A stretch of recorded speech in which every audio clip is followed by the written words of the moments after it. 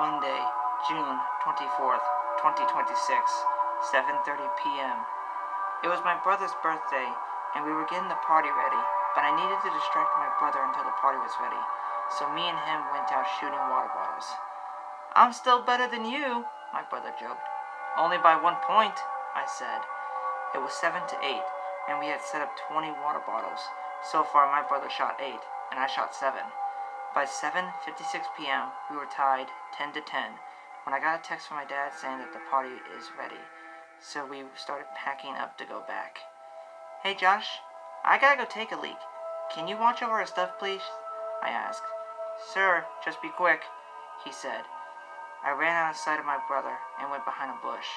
Once I got done, I was about to go back to the car when I saw someone walking in the field of grass. He was looking down at the ground, so I thought he was looking for something. So being the nice person I am, I shouted, "Hey, are you looking for something? Do you need any help?" Then he just stopped, and with one swift, bone-crack move, he turned his head up to me, and what I saw was petrifying. He had a shadow-like body. He was also wearing a megalon costume, with blood on parts of his body. He also had blood on the tip of his drills, horn, on his feet, on his antennas, and his eyes were punched in, and had dark, soulless-like eyes, but he had bright white, human-like pupils, and had blood dripping from his eyes and mouth. His mouth was wide open and didn't move, and with a dark, deep voice, it spoke to me. "Hello, human. Do you come out here every night? If so, that's great. It gets lonely out here." Blood splat out of his mouth as he spoke.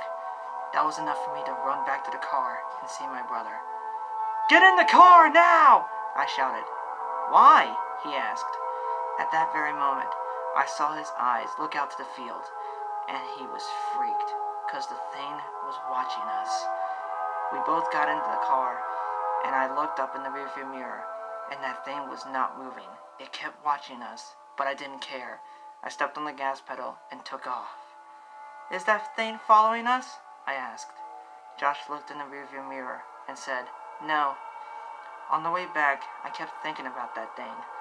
But the rest of the night, nothing else happened. The party went as planned, and I was about to go to bed.